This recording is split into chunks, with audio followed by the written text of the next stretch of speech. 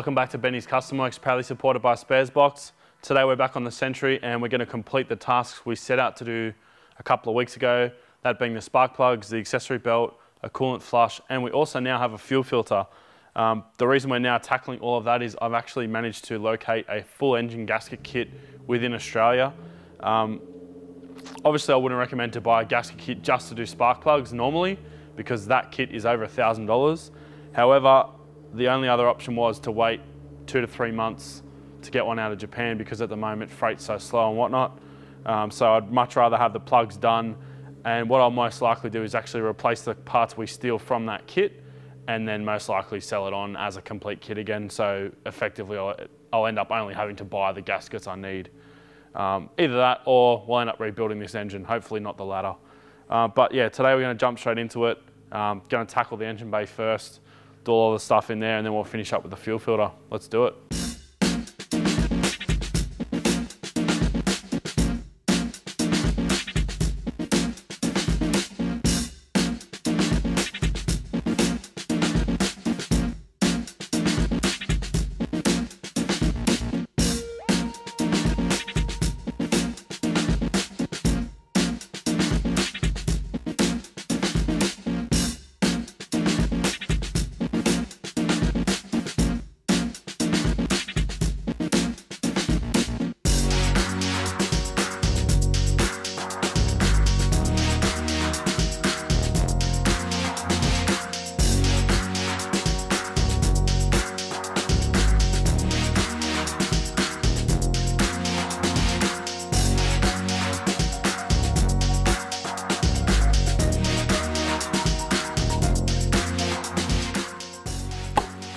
That's not gone well. That has needs to be changed now.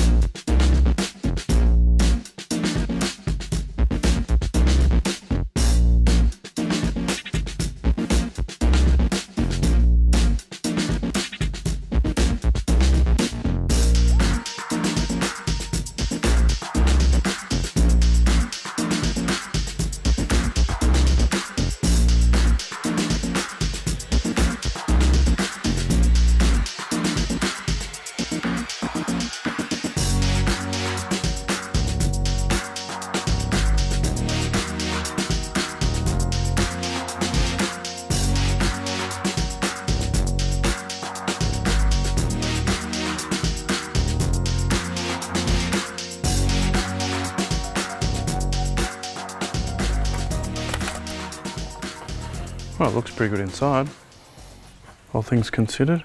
That's a time, that's 4:35.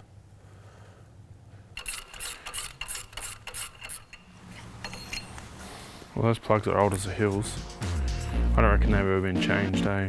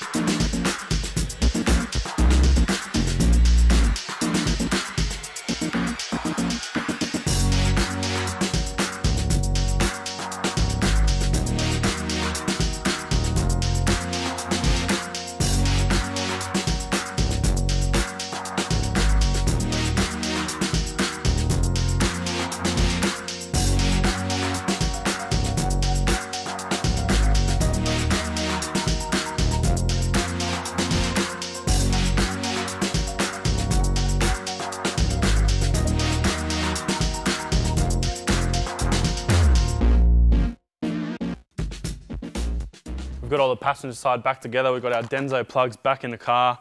Everything's all reassembled to the point where we need to refit the inlet manifold.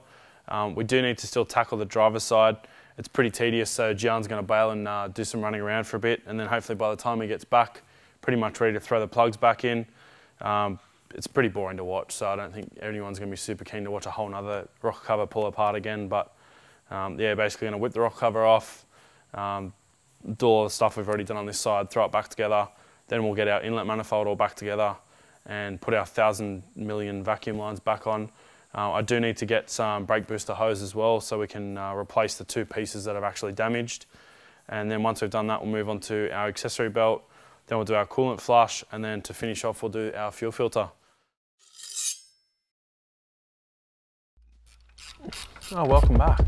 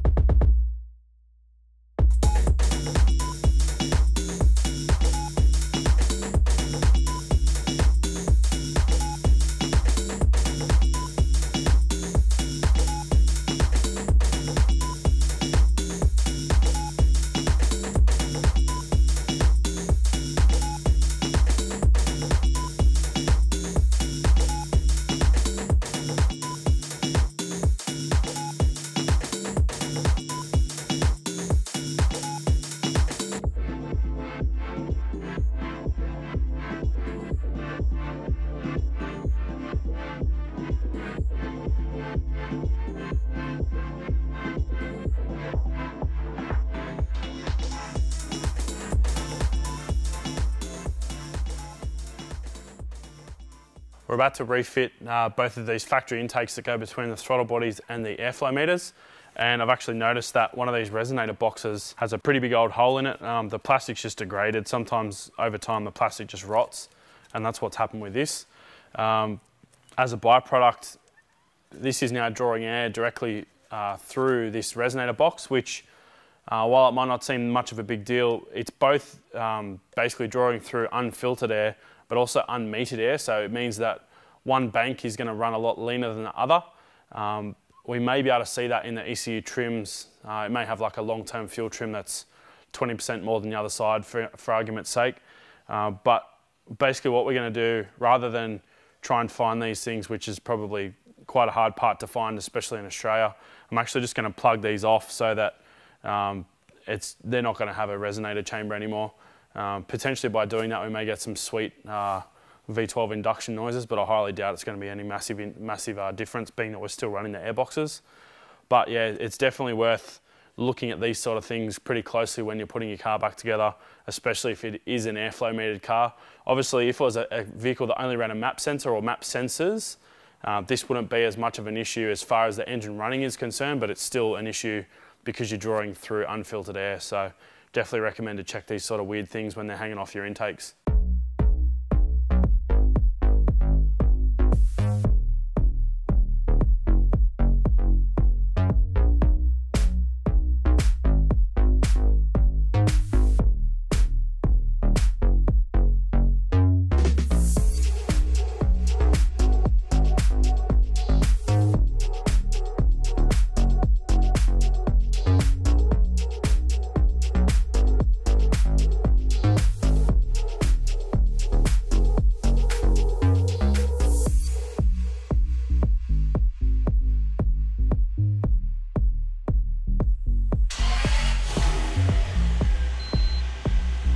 Yay.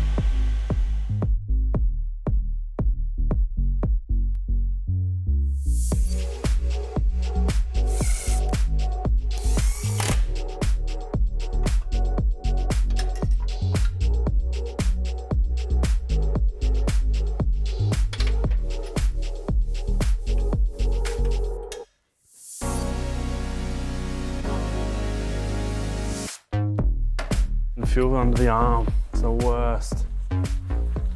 Yeah, laugh it up, internet. Oh, I forgot the pain of fuel in the underarm. How I have not missed the...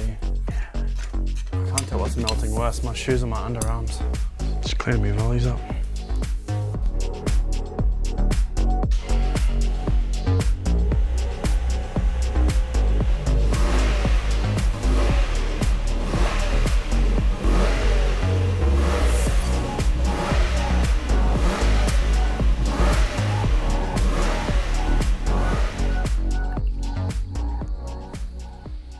One of the most commonly overlooked parts of the cooling system is the radiator cap. This being a brand new, genuine one, this being a second hand, or the original one most likely for the car actually. Looking at the seals, they're gone really bad, split and perished. And these are quite a common cause of cooling system problems, overheating, not being able to actually retain or recover coolant. A lot of the problems are actually based around radiator caps and not being replaced periodically. I like to replace caps kind of every 100,000 Ks. Every time you do a major service, chuck a couple of caps on it or a cap, depending on the system. Most Subarus run 2 caps if they're turbo. Obviously, different manufacturers run different setups, but these are very commonly overlooked and highly recommend to replace these periodically. Well, that's us done for another day on the Century, part 2 of our road trip prep series. Bit of a mission, and to be quite honest, a much bigger job than I was anticipating, but we've got it all back together. All seems to run pretty well, no leaks or anything like that. We've now got fresh coolant in the cooling system, new cap as well to top it off, no pun intended, and hopefully it'll serve us now for years to come reliably. Don't forget guys, BCW5 upon checkout on Sparesbox. Thanks for watching and we'll see you next time.